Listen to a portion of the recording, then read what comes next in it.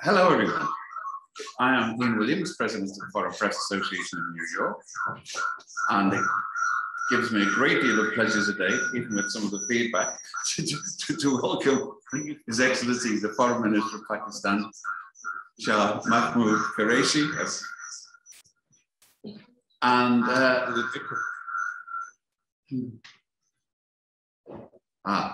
okay. I didn't realize we were having a three-screen situation. We're very technically advanced here today. So obviously this is in the middle of the General Assembly.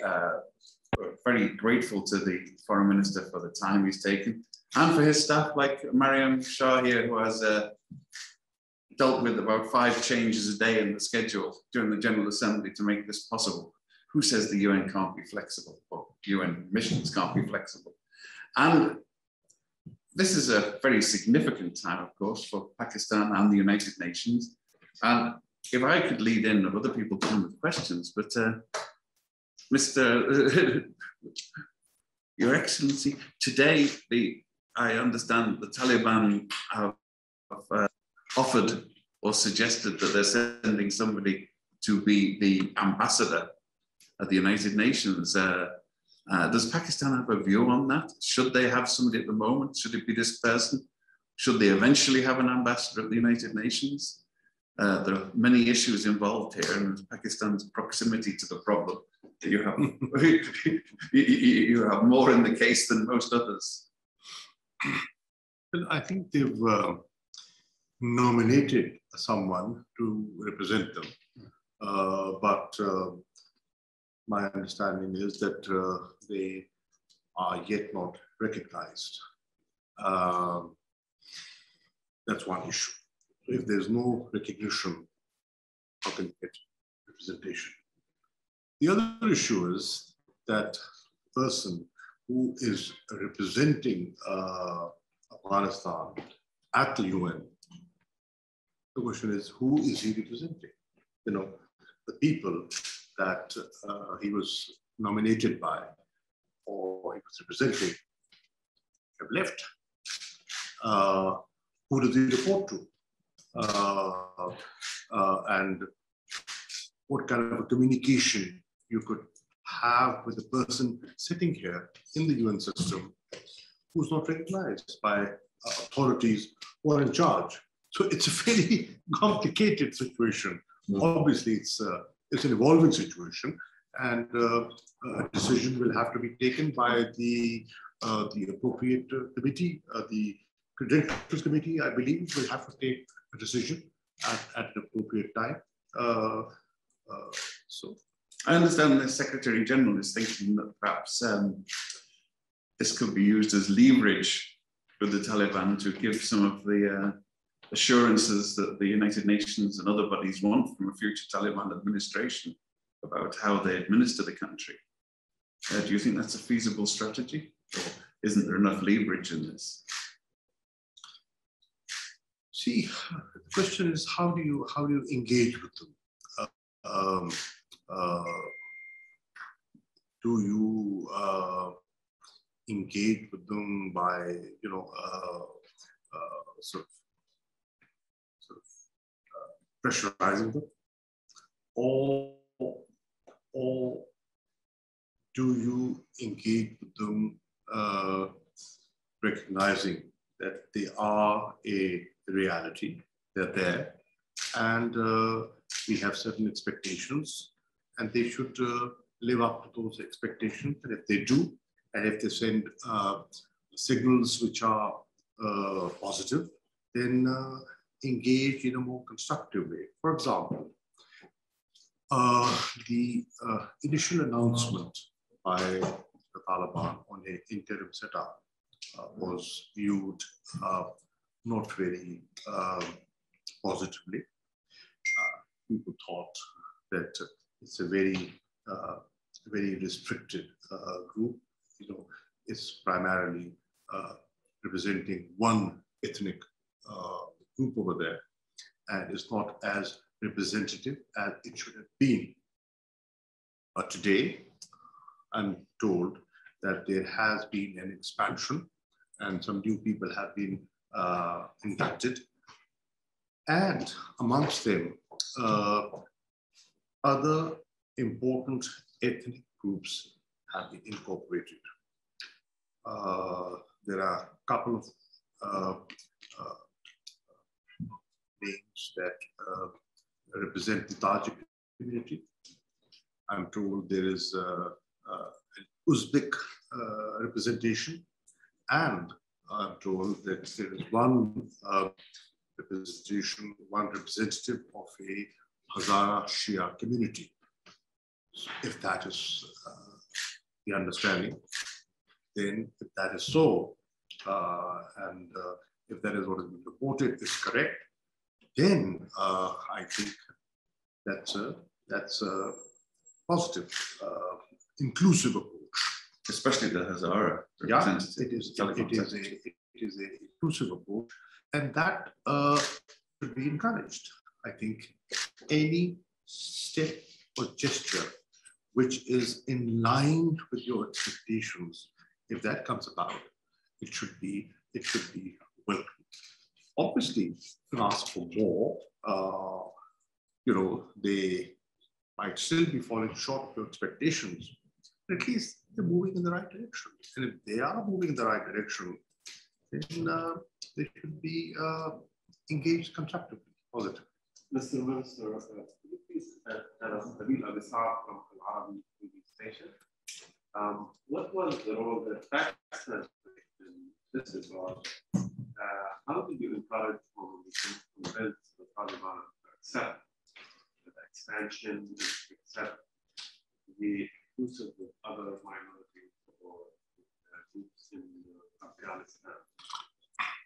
You see, to begin with, they understand that Afghanistan is a country which has a number of ethnic groups, right?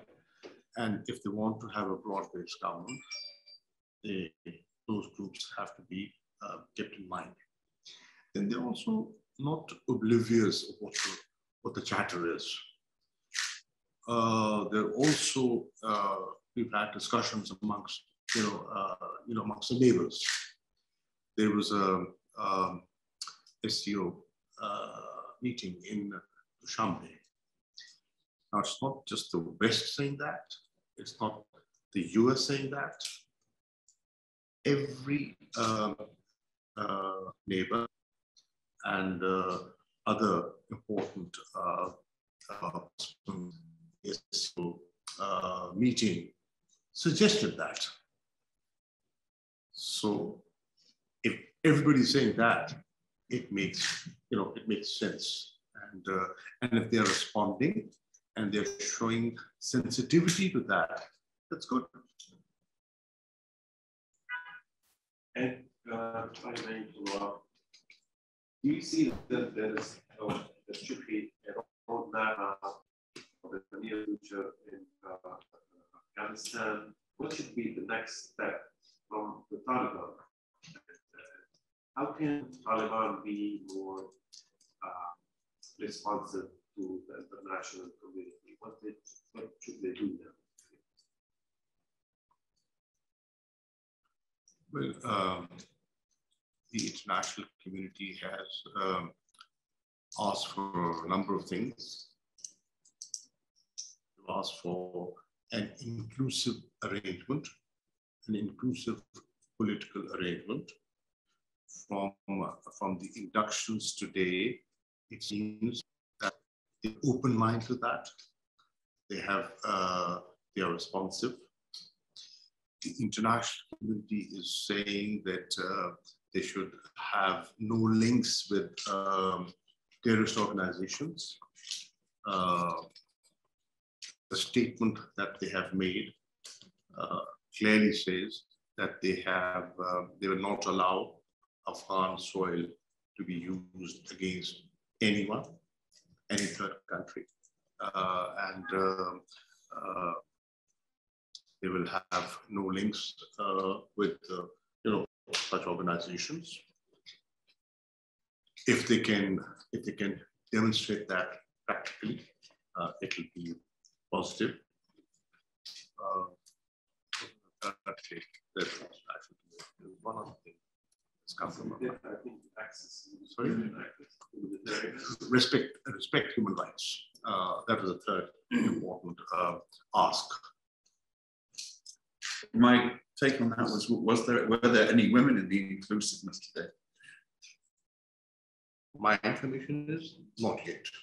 Not yet. A lot of people will be looking at that particular. Certainly there are. Certainly. Well, see, the question is, it's a step-by-step approach. They can say that we responded, but you can say you haven't responded enough.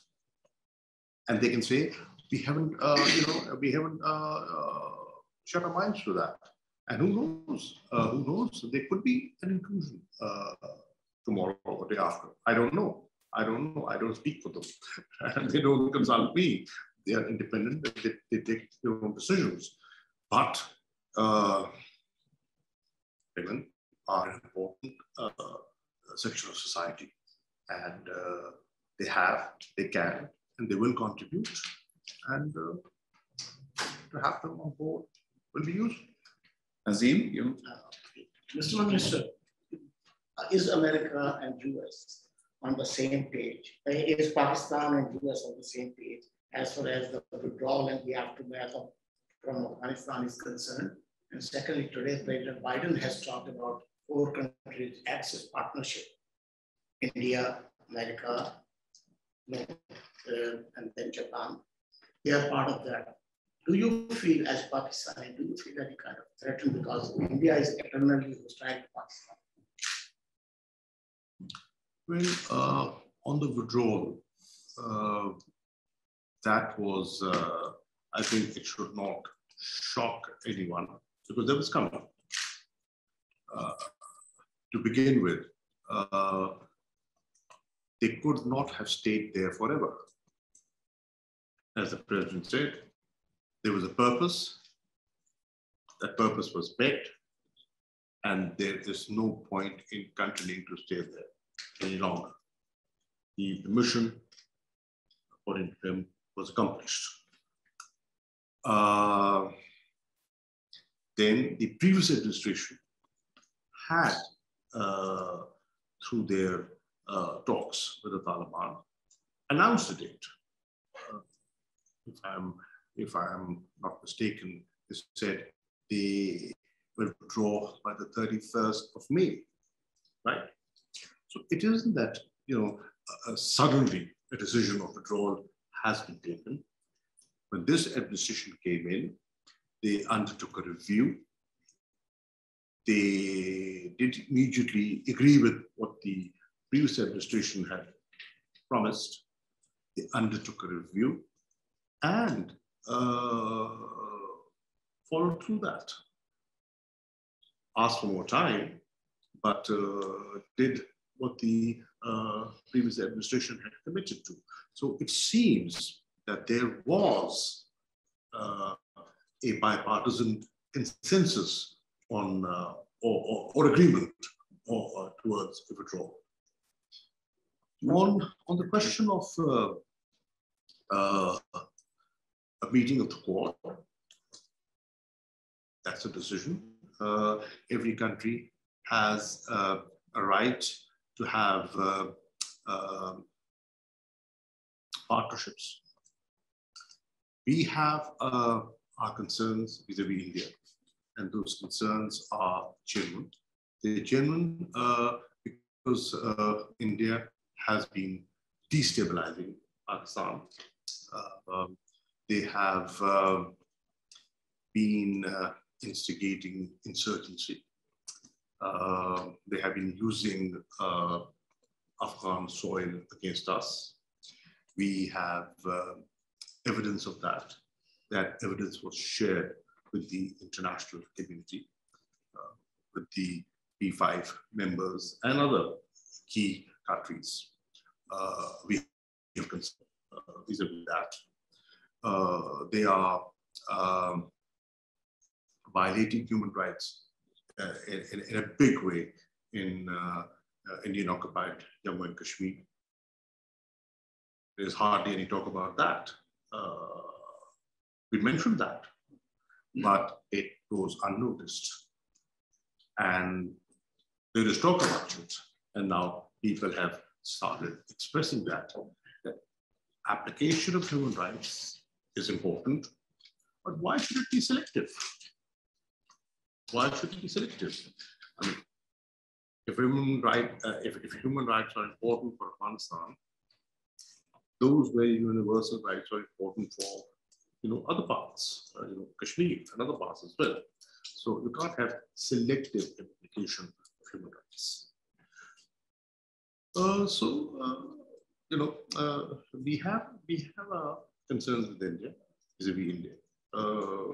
We tried to engage with them when we came into office because our focus is on economic security of the country, focusing on human development, institutional reforms. We have a reform agenda. And for that, we require peace on the Western Front and on our eastern side. But unfortunately, the government in Delhi went the other way.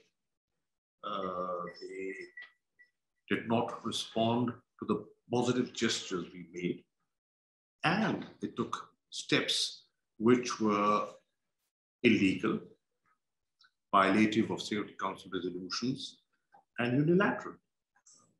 They vitiated the climate. So, despite our willingness to be positive, they have been aggressive. Yes? Do you identify yourself? Okay. My name is Lanka White from the Mainichi newspaper. You just spoke about the conditions the international community has. I was wondering, does Pakistan have the same condition to recognize Taliban as the rest of the international community?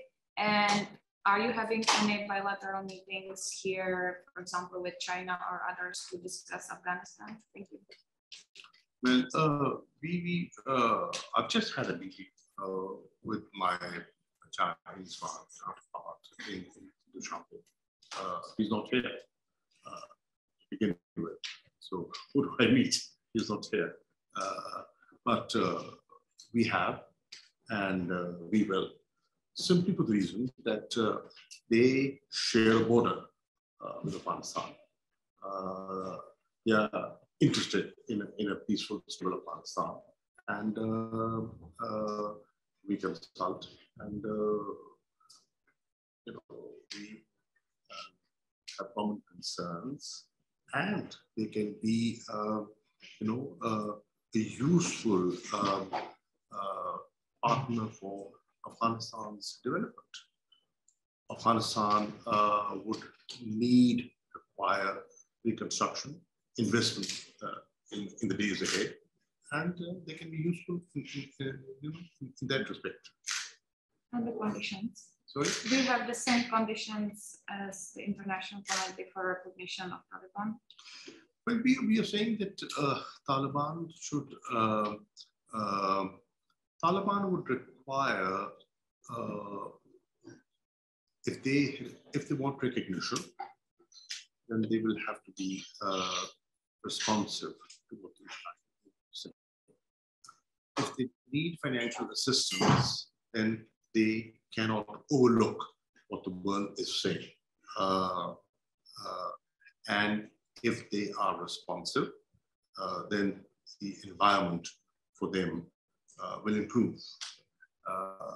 Certainly, they will gain nothing by taking steps that will isolate them. It's neither in their interest to remain isolated, nor, in my view, it will be in the interest of the international community to isolate them. They will gain nothing from this engagement.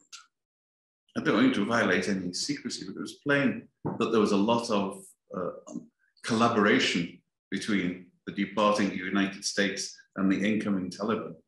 It's inconceivable that an evacuation on that scale could have gone with so little incident without some considerable degree of collaboration and handshaking behind the scenes. Do you have any sources or comments on that? I can't. Just want you to break confidentiality. It's okay. But no. First of all, I have no such information to begin with. But I do know that they were communicating. What was Ambassador Zalmay doing? He was communicating. They were in negotiations. They were sitting in Doha. They were talking to each other. And one of the outcomes of that process of negotiation was that there was an understanding that the Taliban would not be attacking US or NATO soldiers. Right? And even when they were there, they more or less, I'm told, respected that understanding. Which implies that they do have a lot of discipline. So, I mean, Me? no, it implies that the Taliban have a disciplined force. It's not like the sort of rebels amongst them. It's like to provoke an incident. There are two views. There are some who feel that they have discipline and they demonstrated that. And there's another view that it's not one monolithic group. There are different factions, but time will tell. Time will tell. It's too early to pass judgment. Can we take a question from outside? Poonam Sharma says, Pakistani, your Prime Minister, in an interview with the BBC, said the women of Afghanistan are very strong. I feel give them time and they will assert their rights 1, 2, 3 years.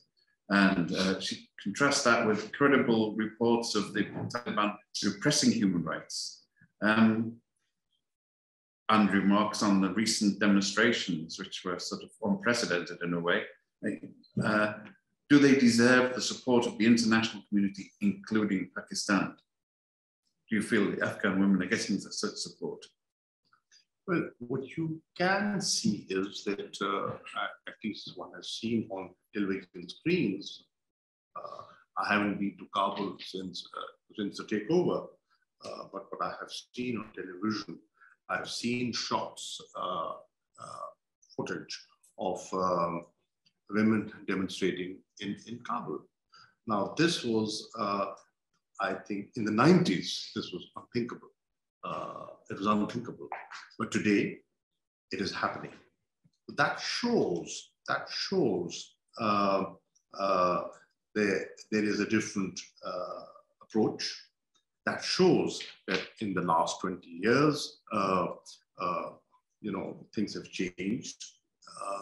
Women are more demanding and they're more assertive, and they can speak for themselves, which is good. Iftikhar, my rival for Dean of the UN Press Corps. He's going to like so. Thanks, Ian. So, Ambassador Khalilzad, the US Special Representative of Afghanistan, called on you today. After what has happened, all that has happened, what role he is left with to play? Well, he represents a very important country. The United States is and will remain important. Their views matter, and he represents them. And it seems that if they have taken a decision, if they have, they will decide that. But if they have, then they will need someone as an interlocutor. And Mr. Zalmay Khalilzad has been in touch with them. He has been communicating. He knows them by name, by face. They've dealt with each other. There's a certain level of comfort they must have developed over the months. So he can and perhaps will. But he has done his job, so That's your assessment. in his view, it's an ongoing job. Okay. Okay, well, Nick Schifrin from PBS. Hi, Nick Schifrin from PBS NewsHour. It's been a while. I used to be the ACD correspondent, so about 10 years ago, I think. So that's the last time. Good to see you. I want to go back to the question about the funding and what the US will and won't do. And it's connected to normalization, but it really is just about money. As you know, it is really a United States unilateral choice whether to open up the money and send money to Afghanistan, to the Taliban. All of the money is in the city basically right now. There are, of course, efforts to go through the UN, to go through NGOs, but at the end of the day, that won't deliver the salaries, frankly, of government employees that the Taliban will need to pay in order to avoid an imminent collapse. So what's your suggestion, advice, discussions ongoing with the United States about whether the US will allow the money that it currently has frozen in New York and also through the IMF and the World Bank to allow the flow again? And you talked to Sal today. Do you understand whether the US has made a decision? You see, the US will have to weigh the option. And the option is to allow use of money that belongs to Afghanistan and is to be spent on the people of Pakistan to meet their immediate humanitarian requirements, because they are asking the world to make pledges, to help on humanitarian terms. That's a welcome development. We took place in Geneva. There were pledges close to $1.2 billion. Excellent. But the question is, what is there? This money has been committed, has yet to be delivered. But that money is available right now. And the requirement is right now. It's immediate. Any delay, every day, every week, is a cost attached. And I think they should be cognizant of that. The second thing is, how will an economic collapse help US interests or interests of the West? What will that entail? A mass exodus? And where will those people go eventually? They will come to us, certainly. And we will have to deal with them. And we are dealing with them. Mind you, very few talk about that. Pakistan has been hosting close to 4 million refugees without international support or assistance. If we calculate, we spend perhaps close to $400 million a year. If you look at the total cost involved, we're doing it through our resources without any help. So that's the decision that has to be made. How do you gain when that exodus takes place? We don't have the capacity to absorb more. Other neighbors are equally concerned. Iran has close to perhaps 3 million, right? Tajikistan has their concerns. Right? Then where will they go? And on humanitarian institutions, if they are taken in, where will they eventually end up? As far as you can tell, sir, the US has not made a decision yet. On we've seen money that the United States. At least I'm not aware of it. I'm not aware of it. I'm not aware of it. Even if they have, I'm not aware of it. So where will they eventually end up? The best bit, in my view, is help create an environment within Afghanistan so that there is no need for people to leave. One or two announcements, if they can stick to them and meet the commitment made, were positive. announcing general amnesty, announcing end of war, announcing that there will be no revenge, right? If an environment can be created in which people feel secure, people feel that they can live in peace, then there will be no need for exodus. Because what do you want to do? You are trying to protect the vulnerable element, and if you can reduce their vulnerability, you're helping them. You're protecting them. That's the idea. So let's look for an environment which reduces their vulnerability. We've got and unfreezing funds could be helpful. We have a question from outside from Fanas Fasihi from the New York Times. Can you confirm that the Taliban have nominated Suhail Shafir as UN ambassador? Would Pakistan support or recommend they have a UN ambassador? We did cover that earlier, but you may again. And given the conduct so far and concern over human rights and women's rights, what is your response to many Afghans blaming Pakistan for supporting and enabling Taliban's takeover of Afghanistan, and particularly giving them military aid and specifically drones in the battle for Panjshir? It's up to you to. That's seat hot. Was that a question, or yes. is this your suggestion? No, that's a question. That's a question. No, I'm merely the messenger. Thank you. Thank you. I think if you actually believe that, I think you're in denial. You really are in denial. Then you have no idea. This to begin with. When I heard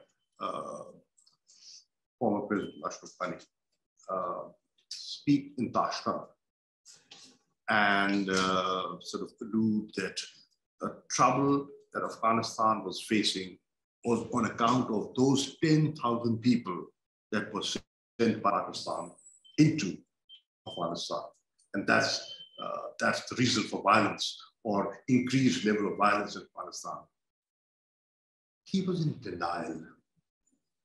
And allow me to say he wasn't speaking the truth. And time has proven that. Where did the 300,000 people train go? Where were they? They were far better trained and equipped than the Taliban. They were far greater in numbers and in sophisticated weaponry they had with them. So this would be living in denial if you feel that Taliban have taken over Kabul because of Pakistan's help. Allow me to say, Taliban have gained this ascendancy because of the failures of people who were governing Afghanistan. The credibility that they have lost, the support they lost in the Afghan people, the squabbling, infighting, the corruption, the misgovernance, that all contributed, and people lost confidence in them. People want peace. Ordinary Afghan wants peace. Anyone that can give them hope and peace, and if they feel Taliban can do that, they are giving them the benefit of doubt. Who knows? Who knows what will happen tomorrow? But the people who were ruling and governing, they were failing, and they failed them. Interesting. Thank you. Mr. Minister, again, from Nikkei. I'm sorry, from Nikkei. I'm sorry I'm late. You may have said this already, but I did want to follow up. We did ask you a question yesterday about this, follow-ups on that, regarding Suhail Shaheen's nomination by the Taliban as the candidate for permanent representative at the UN, which begs the question, who should be representing Taliban, rather Afghanistan at the UN? You yesterday said there's a pragmatic political reality. It's up to you to see it, but can you be a little more clearer about Pakistan? The clarity is that I don't take that decision. You know, that is a decision that is taken by a committee. I'm told that there's a credentials committee, and whenever they meet, they will weigh the options and take a decision. I believe they haven't met yet. So how can I take a decision which is not mine? But how would you see? Would you appreciate it if the credentials committee takes the decision and does accept the Shahin's nomination? I can't speak for the credentials committee. I'll have to wait for their decision. Azim, you follow on that? Is it correct to say that United States is still adopting the policy of do more towards Pakistan?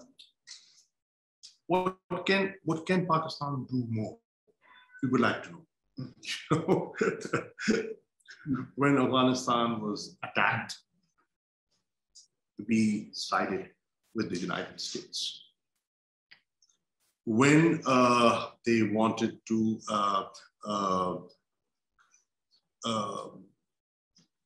come into negotiations with the Taliban and Pakistan, they wanted Pakistan to facilitate, bring them to the negotiating table.